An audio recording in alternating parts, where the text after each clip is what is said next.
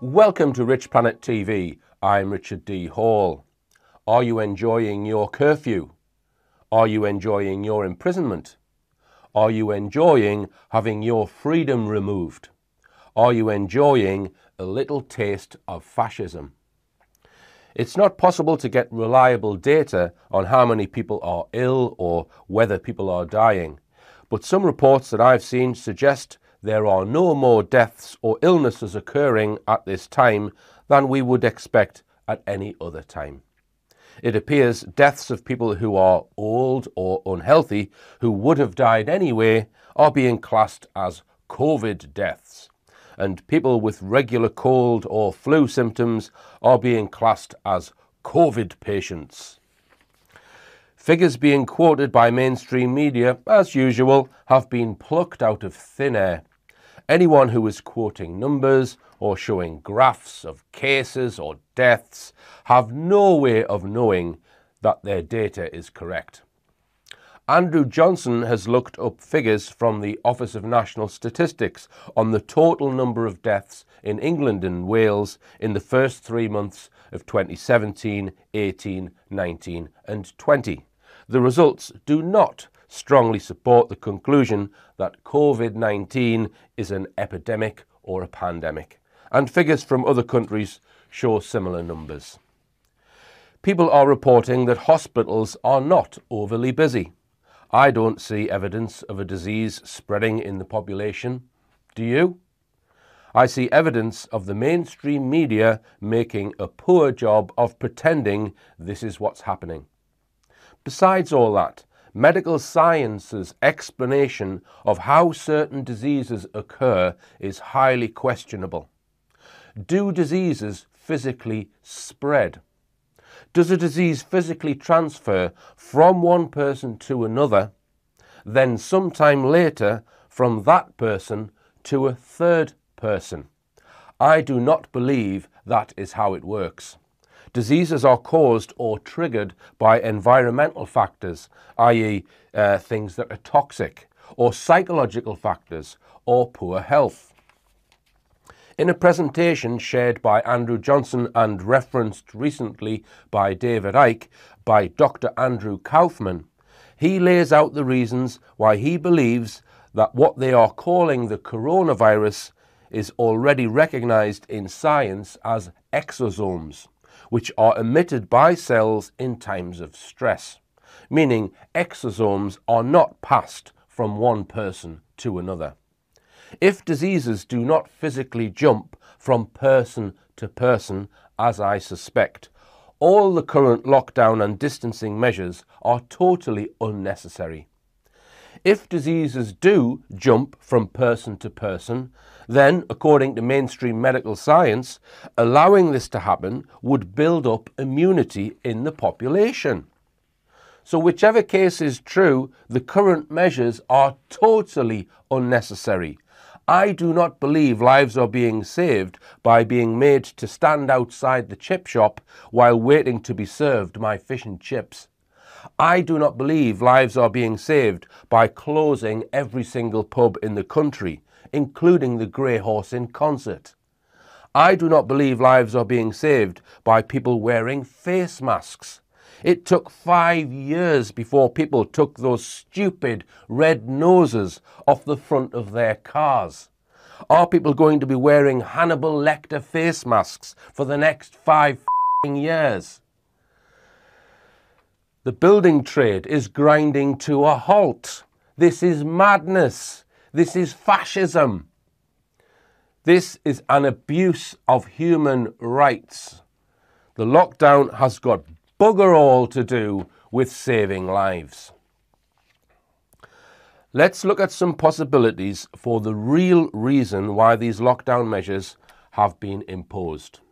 A key person I think we need to look at, who I suspect is the architect of the criminal corona curfew, is Bill Gates, who appeared recently on BBC Breakfast News. Gates has not been elected, he has no medical qualifications, and he is not British. Yet, the BBC spoke to him as if his word on this issue was somehow the word on this issue. Here is some of what Bill Gates said. The thing that'll get us back to the world that we had before coronavirus is the vaccine and getting that out to all 7 billion people. So we're going to have to take something that usually takes 5 or 6 years and get it done in 18 months. There is an approach called an RNA vaccine that people like Moderna, CureVac, and several others have that looks quite promising, but we can't count on that. So we'll back 4 or 5 of those and 4 or 5 companies using a more conventional approach. The people like myself and Tony Fauci are saying 18 months. If everything went perfectly, we could do slightly better than that, but there will be a trade-off. We'll have less safety testing than we typically would have, and so governments will have to decide, do they indemnify the companies and really say, let's go out with this?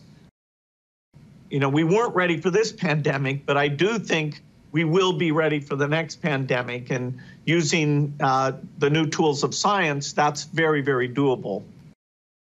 Funding the research for these type of vaccines, actually our foundation is the biggest funder of vaccines for infectious disease.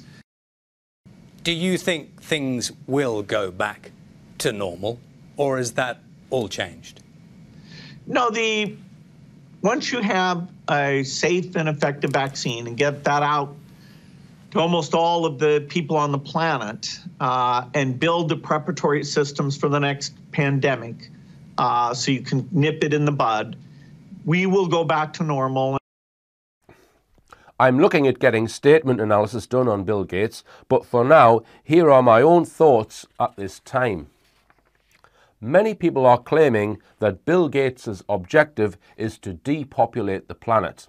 In other words, the vaccines he is involved in developing are going to create infertility or even kill large sections of the population. I was interested in these claims, so I decided to examine some of Bill Gates' previous interviews to see if I could find any clues about depopulation.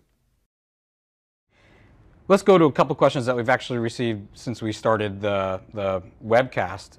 The first is on population growth, and the question is, one of our most pressing issues is population growth. How do you expect this to be addressed? Well, the population growth issue at the global level is not that daunting. That is, the population percentage-wise is growing slower today than in the past, and so it will actually peak out. The problem is that the population is growing the fastest where people are less able to deal with it. So it's in the very poorest places that you're going to have a tripling in population by 2050.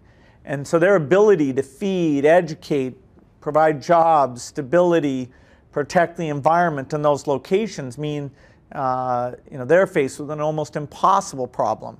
Northern Nigeria, Yemen, Chad. And so what we need to do is take this aid generosity and this innovation and go into those places, offer the women better tools where they want to space birthing or have a smaller family size, and improve health, because it's amazingly, as children survive, parents feel like they'll have enough kids to support them in their old age, and so they choose to have less children. I don't think that clip proves much. He is saying that in poor countries where people have large families, if you improve the health of those countries and reduce the childhood death rate, families would no longer need to have as many children. That seems like a reasonable argument to me. If you know of any other Bill Gates quotes which suggest he might be interested in depopulation, please email them to me. The second point is about Bill Gates' father, who was apparently interested in eugenics. He served on the board of Planned Parenthood, which was a rebranded organization birthed out of the American Eugenics Society. Planned Parenthood was built on population control schemes and allied with the same groups who wanted genetic hierarchy laws to preserve humanity and who sought to beautify countries by stopping the unfit from reproducing. To me, this sounds worrying. Let's bear it in mind as we proceed. If we're going to understand what's going on with the current despicable situation, we need to look closely at Bill Gates and try and explain his modus operandi. Bill Gates is often referred to as a philanthropist. I disagree with this description. I do not believe that Bill Gates gives out a single dollar of his money unless there is a possibility that by giving away that dollar he might get more than his dollar back. I suspect all of his philanthropic activities to save lives and improve global health are intended to be money-making activities in the long run. I listened to a number of Bill Gates interviews listed here. In them, he speaks about his various health projects with the Bill and Melinda Gates Foundation that he started in 2000.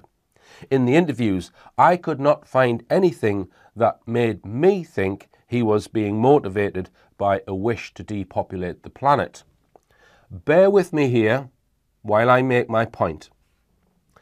He comes across as though he is, to a reasonable degree, seeking to develop new treatments and techniques, including vaccines, which he claims, and which he perhaps believes, can be argued will assist humanity. The Bill and Melinda Gates Foundation, it is claimed, has committed money to infectious disease control, malaria control, STDs, HIV and AIDS, TB, reproductive health care, etc. It has put money into Gavi, the Vaccine Alliance, which is committed to immunization of poor countries. It has put money into the World Health Organization and many other organizations. I want to go back now to his early days at Microsoft. If you don't already know, Bill Gates became the richest man in the world because he was the main shareholder in a tiny startup company called Microsoft. Microsoft became mainly involved in developing operating system software for home and business computers.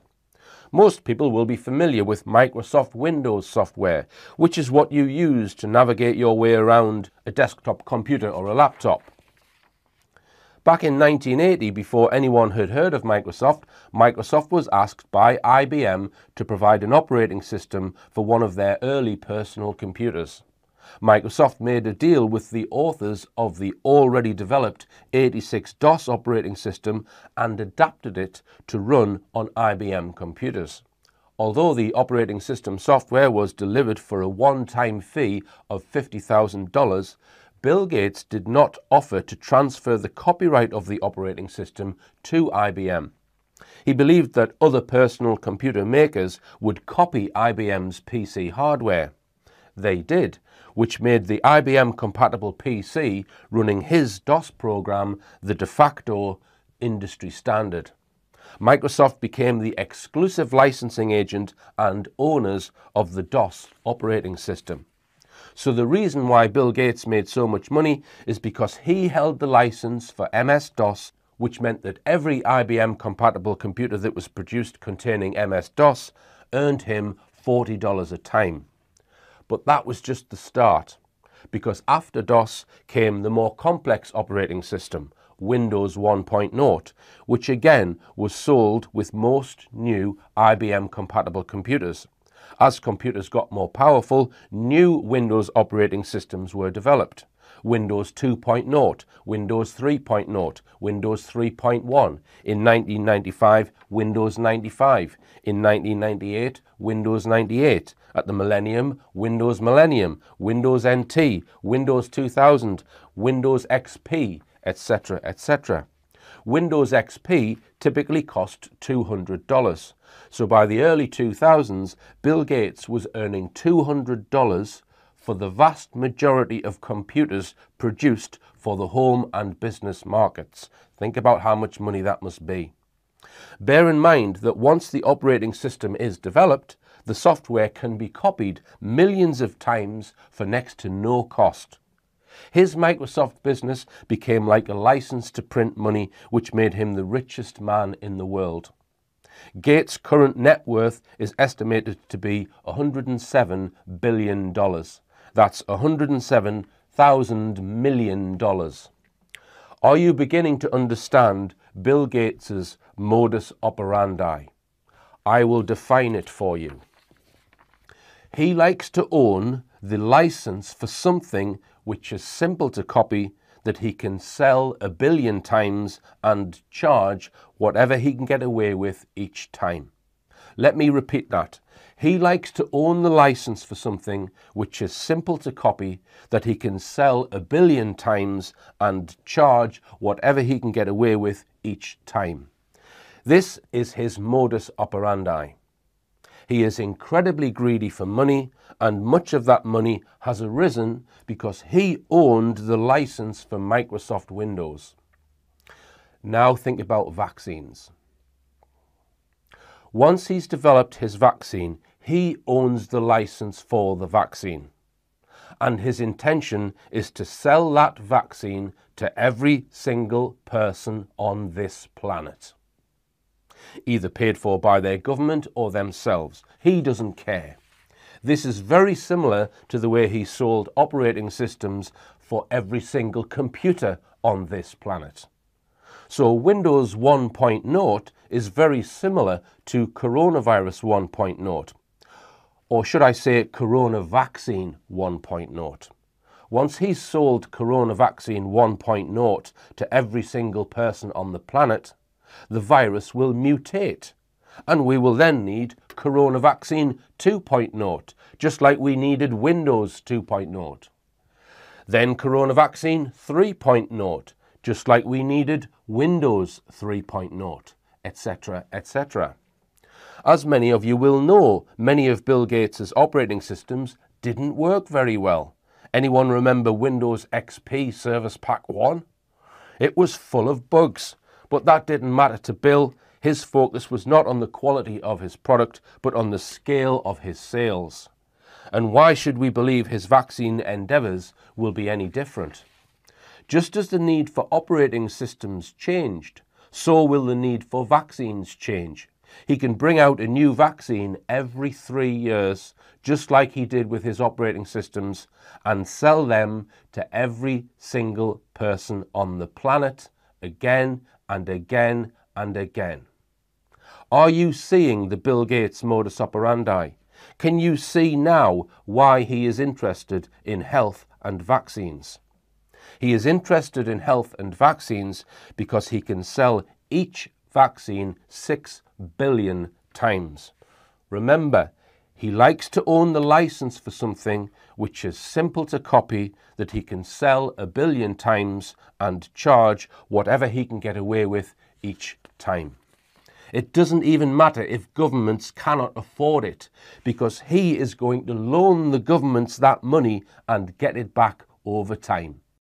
You know, we'll write checks for those factories faster than governments can, and they'll come along. What a crafty thing to say. He makes it sound like he is giving the money away. He doesn't mean that. He means he will loan money to governments so he can sell his product. Riba! But for his post-Microsoft racket to work, Bill needs a global pandemic. How is it possible to create a pandemic? There is no doubt in my mind that the current situation has been created, and as Andrew Johnson concludes, is a scam. We know it's a scam because Bill Gates and his cohorts organised a conference in October 2019 intended to provide recommendations to world governments on what measures they should enforce when faced with a future coronavirus pandemic. Here are some clips from the conference Bill Gates helped to organise in October last year. The goal of the Event 201 exercise is to illustrate the potential consequences of a pandemic and the kinds of societal and economic challenges it would pose. The scenario also highlights the very critical role that global business and public-private partnerships play in preparing for and responding to pandemics. The mission of the Pandemic Emergency Board is to provide recommendations to deal with the major global challenges arising in response to an unfolding pandemic. The board is comprised of highly experienced leaders from business, public health, and civil society. The board's recommendations are aimed at top decision makers in national governments. The board's recommendations are aimed at top decision makers in national governments. So the lockdown measures and distancing measures we are all suffering with right now were recommended to our governments in October 2019 by a conference that was set up by Bill Gates. This was just 6 weeks before the start of the alleged pandemic. We know that social media is now the primary way that many people get their news. So interruptions to these platforms could curb the spread of misinformation, but could also limit access to information from legitimate sources. Health ministries around the world are attempting to combat mis- and disinformation by amplifying public health messaging through social and traditional media. But they are being outpaced by false and misleading information. National governments are considering or have already implemented a range of interventions to combat misinformation. Some governments have taken control of national access to the internet. Others are censoring websites and social media content. And a small number have shut down internet access completely to prevent the spread of misinformation. Penalties have been put in place for spreading harmful falsehoods, including arrests. We all know that there will be a next virus. But let's face it, we have to keep the awareness up, we have to talk about it, we have to get ready in due time, we have to set up platforms to exchange our information in due time, and that's the way how we can convince the companies, the leaders, and the organizations about this need. I wanted to follow up on the trusted voice idea. Yeah. I think everyone around the table spoke about how important it is to find those voices. Do we need to find them now and establish trust in those voices now so that when the crisis hits, people already have the established trust? Thoughts? I mean, I would say without question, and because you're in a better position to build up that bank of goodwill in advance of a crisis. And I'm very intrigued and I think very heartened by the conversation about the identification of community and faith-based leaders in particular, because they do foster enormous trust at a local level. People are avoiding public spaces out of fear of infection and in compliance with public health recommendations. This has had a dramatic effect on the retail and service sectors. Businesses of all kinds are struggling to operate, let alone provide basic services. How should national leaders, businesses, and international organizations balance the risk of worsening disease that would be caused by the continued movement of people around the world against the risks of profound economic consequence of travel and trade bans? I think the statement about what would happen even in the absence of any government intervention, travel would decrease. People are not going to, they're going to know what the information is about where disease is and not travel there.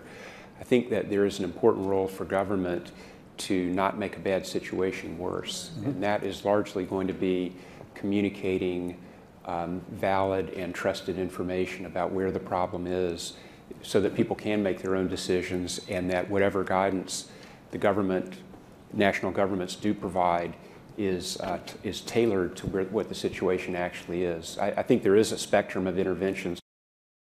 Note, this conference that prepared recommendations for world governments in the event of a global coronavirus pandemic was held before the coronavirus outbreak, not after. How can anyone not see that this event was no coincidence? But how is it possible for one man to create all this?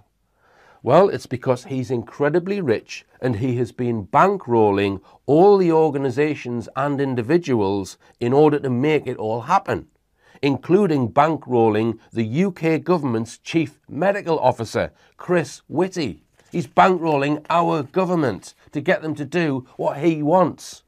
Now, in order for Bill Gates' strategy to work, he needs customers, so he needs the population. If immediate depopulation was on his agenda, he's not going to have any customers for his corona vaccine 2.0. So for that reason, I don't think drastic depopulation is the main goal of Bill Gates. It may be the goal of others, however. One thing he has done is used poor countries like guinea pigs or testing grounds to trial and test some of his medical products in the knowledge that once they work, he can sell them at a premium to rich countries. He did something similar with his operating systems when he made it easy for home users to make pirate copies of Windows 98 with the intention that this would lead to Windows becoming the preferred choice of businesses who have a lot more money than home users. With the current so-called coronavirus outbreak, if Bill said he had the vaccine ready now, that would be far too early, and even hardcore mainstream medics would smell a rat. So he's saying the vaccine might be ready in 18 months' time. The current curfew and isolation measures are playing right into Bill Gates' hands. He doesn't want people coming out of lockdown and being exposed to the virus and then catching the virus and becoming immune, because they wouldn't need to buy his vaccine. According to him, once somebody has had a vaccine, they can come out of lockdown and will be free to travel again. But in order for the authorities to know who has had the vaccine, who has had the disease, and who has had neither, Bill wants people to carry certificates. Now, we don't want to have a lot of recovered people. To be clear, we're trying through the shutdown in the United States to not get to 1% of the population infected. We're well below that today, but with exponentiation, you could get past that 3 million. I believe we will be able to avoid that with the having this economic pain. Eventually, what we'll have to have is certificates of who's a recovered person, who's a vaccinated person, because you don't want people moving around the world. Now, he doesn't say whether these are paper certificates. I suspect he has used the word certificate because certificates can be digital and carried on a microchip. He wants every person to be identified by a chip on their person. And on that chip, which can be read by the authorities, will be your current vaccine or virus status. That will allow Bill to know whether he has had his money from you or from your government. Once he knows he's had his money, i.e. you've had your vaccine, you can come out of your house and be free from lockdown. And the chip will also report your geographic location just to make sure that those who are still in lockdown stay in lockdown. How will your chip report your location? One way that could be used would be to use the 5G network. 5G is stated to be compatible with new RFID technology. Once the system is in place, all Bill needs to do to rape the world of its money again is create another pandemic and bring out a new vaccine. Vaccine 2.0, followed by vaccine 3.0, followed by vaccine 95, vaccine 98, vaccine 2000, and vaccine XP. Is anyone sitting watching this thinking, what a great idea? Because you can bet your arse your government thinks it's a good idea. Help keep people safe. Help keep the NHS safe. Clap your hands at 8 o'clock like a demented seal. On the one hand, your government is telling everyone to stay indoors. But on the other, it is telling everyone to come out of their house at exactly the same time and clap their filthy hands like a demented seal. Once you've got your chip fitted on your person to identify you, report your location and log your current vaccine status, it won't stop there. Why not use the chip to do other things like storing your money, monitoring your heart rate, your mood, and how about monitoring your opinion? They wouldn't do that, would they? We must ask, what is the capability of any technology that's proposed, not what is the intent, because as Ben Emlyn-Jones pointed out, the intent can change. Bill Gates loves technology, and he loves collecting data. He made his money out of the home computer revolution, but missed out on the mobile phone revolution.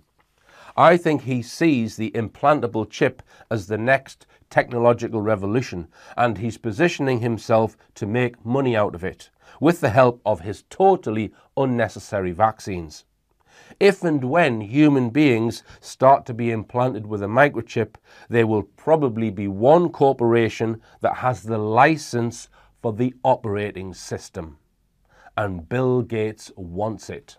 Remember, he likes to own the license for something which is simple to copy, that he can sell 1 billion times and charge whatever he can get away with each time. Operating systems, vaccines, implantable chips. Now, I am certain there are powerful people other than Bill Gates who are happy to let Bill get on with his money-making agendas because it suits and enhances their own political agendas, the agendas of the global cabal that want to control humanity and bring about a new world order. It looks like a deliberate attempt to cause an economic crash. Speaking of which, where is the government going to get all of the money for the bailouts that it is promising? I thought the government was skint. Is this about engineering more debt? Or is there some sort of major new economic system being planned? I wish I knew. It's possible now to put nanotechnology into a vaccine, and nanotechnology can receive messages or triggers from the 5G system. So one scenario which may or may not be on the agenda would be to use a vaccine which could be activated at any time using 5G or other stimuli to produce certain desired effects, perhaps even death. So is this the link between 5G and the current virus agenda? Or do they want to create an internet of people? The way the government recently refuted a link between 5G and the alleged coronavirus was woeful. They completely misquoted the 5G claims. People are not saying that 5G is accelerating the spread of the virus. They are saying that 5G is damaging to health and might be responsible for flu-like symptoms. So they are asking whether the corona scam has been manufactured to hide the real cause of the symptoms. Perfectly reasonable question. The fact that the government had to refute the 5G claims means the government are desperate for some reason to enforce the installation of 5G against the wishes of many informed people. Why can't we have a public debate and a public vote on whether we install 5G? Now, if we are asked to take a vaccine, mandatory vaccination would be in direct violation of the Nuremberg Code and a violation of Article 6 of the UNESCO 2005 Statement on Bioethics and Human Rights. Limiting people's freedom to work, travel and access services based on some kind of immunity passport is also a breach of human rights. So how do we oppose this new fascism? You oppose this fascism by opposing the unnecessary measures, the curfew, the isolation and lockdown. We must oppose all of that. You oppose this fascism by opposing any and all vaccines. You oppose this fascism by opposing identity technology which may be used to track, monitor or imprison you. If you don't oppose all of the above now, they will take away your freedom. Get active and oppose the fascist world dictatorship that has reared its ugly head. You can download Andrew Johnson's 24-page document, The Corona Pandemic, Challenging the Narrative, and a 33-page document, Evidence the COVID-19 Pandemic is False. I've also produced an A4 leaflet that you can download and print out and distribute in your community, or feel free to devise your own. Eat a varied diet, take exercise, banish fear from your heart, Believe that you do create your own future. You do create your own future, and that you can thwart tyranny and fascism. Believe none of what you hear and only half of what you see. I'm Richard D. Hall. Good night.